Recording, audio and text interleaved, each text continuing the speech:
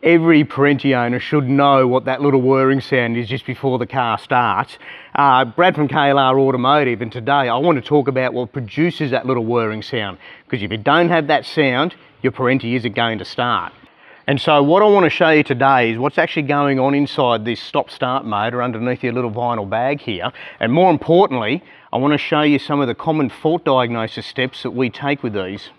So first of all, here's an old one that we found in the scrap actually that we condemned a while ago. We've taken the bag off it so I can show you what's going on inside. Now some of you may already recognise the motor here. You commonly see these in window lift mechanisms on electric windows. And essentially we've got a big gear here with a series of switches, and this is actually the important part because it's quite clever how they do this.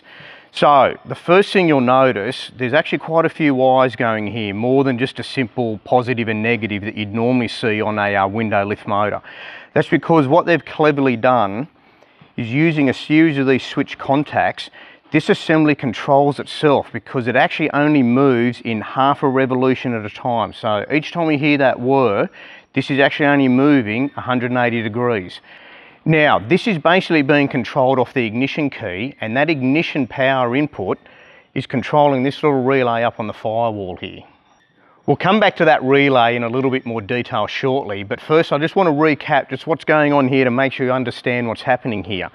So when you turn the key on, you hear this motor whir, that turns the gearbox 180 degrees, pushes the cable here out to the run position. You drive, you turn the key off, this actually whirs again, pulls the cable back in when the gearbox does another 180 degrees and the engine shuts down, and it stays parked in that position with no more power going through it at this stage until you turn the key back on again. So fundamentally these are actually quite a reliable unit and they will operate for many years without any dramas. However, we do see some fairly common issues with them. First of all, the control cable. This comes out of the bottom of the vinyl bag. It loops around and it's running down here, and it actually ends up connecting down to the stop lever on top of the injection pump. So that's where it runs. Now you can see on this cable, we've got a bit of a kink starting here. Now this didn't actually kill this particular cable, but this is a common problem we see where it loops back around. They often kink here and that jams a cable. The other thing we get a little bit of, if you have a close look in there, you can see how it's the spring coil that forms the outer sheath of the cable starting to come apart. That's a bit of a problem in the making. But more importantly, if you come and have a look at this end, it's separated off completely, and that's allowed water in here, and this is actually seized just here. So what's actually happened with this motor is this cable couldn't move, and it's actually burnt the motor out before the fuse had a chance to fail. And we actually see that a little bit. We tend to run a 10 amp fuse in there, but we'll often see 15, 30, 20 amp fuses. And I think that's just people putting in whatever they've got, thinking it'll be okay, but don't go above a 10 amp fuse. So we've spoken about the cable. That's a common failure point. These are available as a spare part, and it is possible to swap it over. It's a relatively straightforward job. The next thing I want to talk about is the electrical control side of this whole arrangement. It's fundamentally a self-contained harness, which is actually quite good. You've got this lead here coming up out of your vinyl bag. It goes to that relay on the firewall, and then you've only got 3 wires that connect to the rest of the vehicle wiring. So first of all, we have our earth, very important. No electrical motor work without that. The blue and red wire here is actually the constant battery power that goes through the fuse that's usually cable tied to the relay. We'll come back to that in a minute. And then lastly, you've got a green wire. This one's actually been cut off when it was taken out of the vehicle. This green wire disappears in behind the dash, and that's actually our ignition signal. So that's telling the relay when to turn on and when to turn off. Very, very important. So come and have a closer look at one actually fitted. So this is a relay here that I keep talking about, where all the magic actually happens.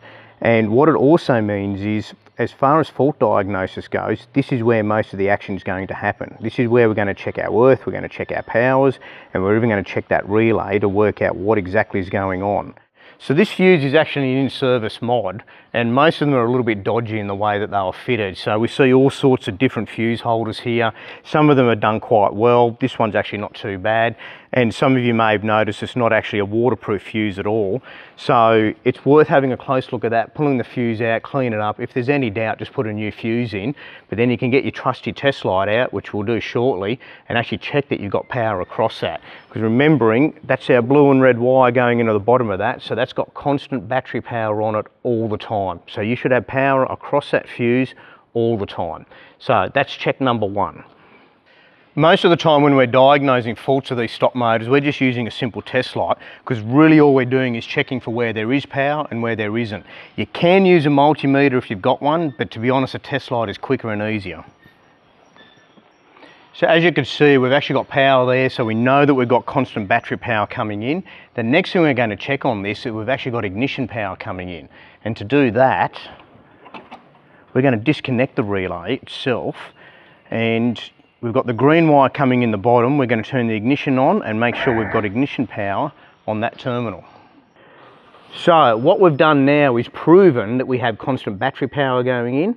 We have our switched ignition going in to activate the relay. What that means at this point, if your stop-start motor is still not working, it's only one of two things. It's either a relay that's malfunctioned or the stop motor itself has failed. Now, the next thing to do to narrow this down is if you have a look next to your stop-start relay, there's usually another relay that looks exactly the same. That one actually controls the warning light for your ignition light, the little red light on the dash. It's the same relay. So you can plug your stop-start harness into the warning light relay and see if it works. If it does, then you know you've got a faulty relay. If it doesn't work, then you can almost guarantee you've got a faulty stop motor. One last thing I want to talk about, remember this stop lever on top of the injection pump I mentioned earlier? If you have a failure on this system in the middle of nowhere, the easiest way to get yourself home, unhook the cable off that stop lever, it will spring back to the run position. You can now start your Perentie and you can drive forever like that if you need to. And when you get to where you're going, you've just got to open the bonnet, pull that lever across into the stop position and hold it there until the engine stops, turn your ignition off, and that's it. And that will actually get you home. Of course, we have all these parts available on our website, klr.com.au, and I do hope this information is going to help you on the side of the road one day.